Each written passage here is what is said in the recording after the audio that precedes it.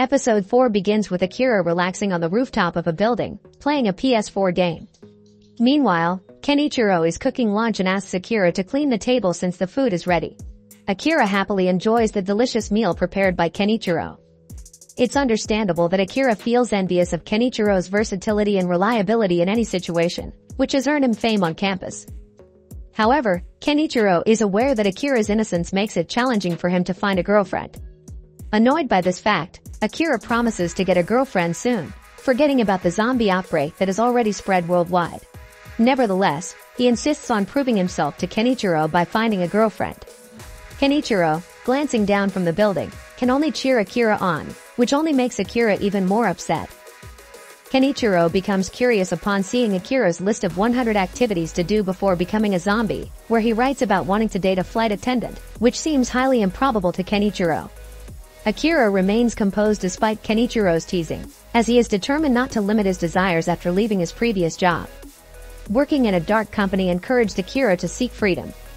With only 99 items on his list, Kenichiro adds number 34, to become a comedian.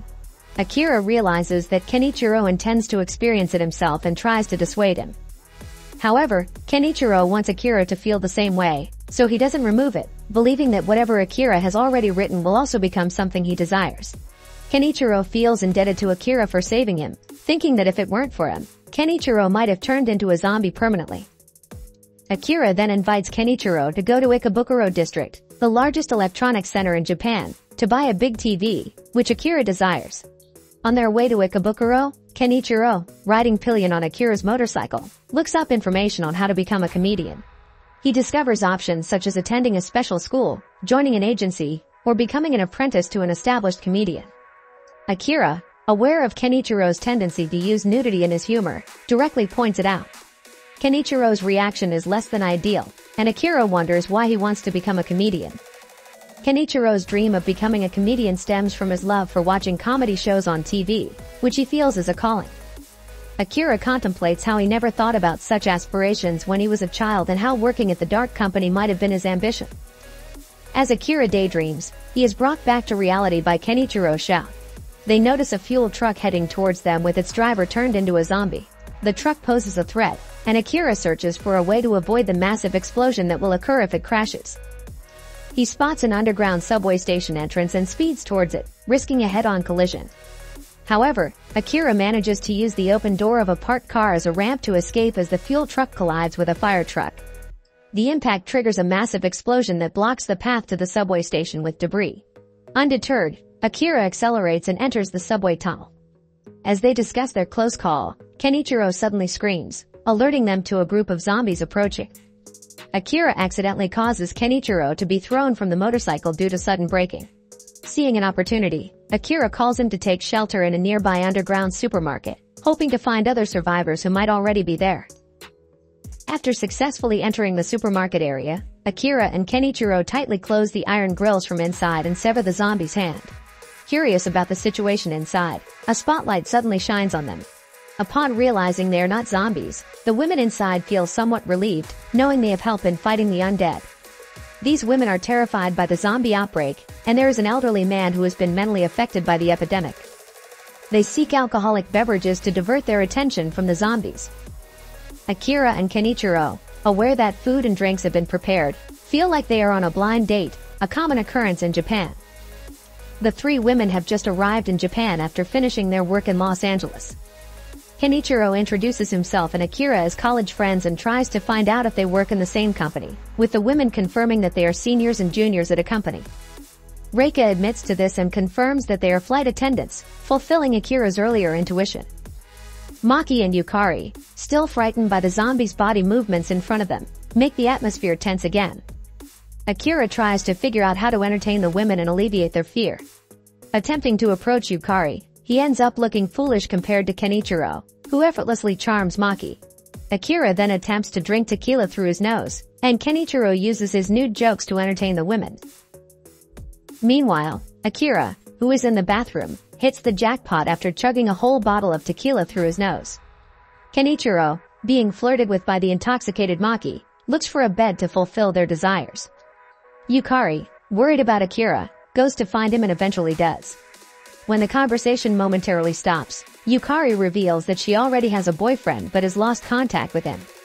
Akira, feeling resigned upon hearing this, is grateful to have given her a brief glimmer of hope, even though it vanished instantly.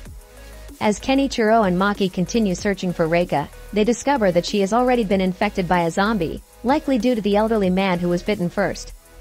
Reika attacks them while they are still drunk, and Kenichiro manages to avoid her onslaught. Unfortunately, Maki is immediately pounced upon and killed by Reika. Now, Reika sets her sights on Kenichiro, leaving him terrified. Kenichiro, seeing the suitcase, grabs it and immediately strikes Reika when she attacks. Feeling guilty for killing her, but knowing she's already a zombie, it's not much of an issue. However, he becomes suspicious when the elderly man suddenly disappears. Meanwhile, Akira and Yukari are engaged in a conversation on the stairs. Akira shares his frustrations about working in the dark company, and Yukari empathizes, feeling the same way about her job as a flight attendant in order to protect the lives of passengers. She recalls a middle-aged passenger who berated her due to a flight delay, saying they were merely flight attendants in the sky. Akira feels sorry for Yukari, given the disrespectful treatment she had to endure. Yukari admits to losing her enthusiasm for work after that incident and realizes that she originally liked the job because it was enjoyable for her. Akira then shares his tragic story of joining the dark company, hoping to build a good network, meet important people, and maybe even find a girlfriend as an office worker. However, all those hopes vanished on his first day at the company. For 3 years, he struggled to find freedom in a world ravaged by the zombie outbreak. He tells Yukari that her job is much more enjoyable because she chose to become a flight attendant from the start, unlike him. While Yukari is explaining something, the elderly man who had disappeared attacks her from behind and infects her with a zombie bite. Akira, unable to do much, becomes enraged and beats the old man zombie until he falls beneath the stairs. Yukari embraces Akira, feeling devastated that she will no longer have female friends to confide in since she's infected. Akira is also upset because he didn't luck into a job he could handle mentally, but since it was his choice from the start, he has to endure and enjoy it despite the difficulties. As Yukari tries to push Akira to escape, she realizes that he's an enjoyable conversationalist, and she feels a strange sense of enjoyment during this impromptu blind date in the midst of the zombie outbreak. She thanks Akira for listening to her confessions and becomes aware of her feelings for him. However, she is attacked again by the elderly zombie, and Akira hurriedly runs away, leaving Yukari to her inevitable death. Akira, crying as he runs towards the ground floor, accidentally comes across Kenichiro, who has brought the large TV he desired. This sight makes Akira burst into laughter due to Kenichiro's fulfilled wish, and they quickly return to the base camp. Kenichiro, preparing dinner, is traumatized by the flight attendants turning into zombies, and Akira doesn't respond to him at all, solely focused on playing games and reminiscing about his childhood dreams. What were Akira's childhood aspirations? Will there be a journey back to his hometown?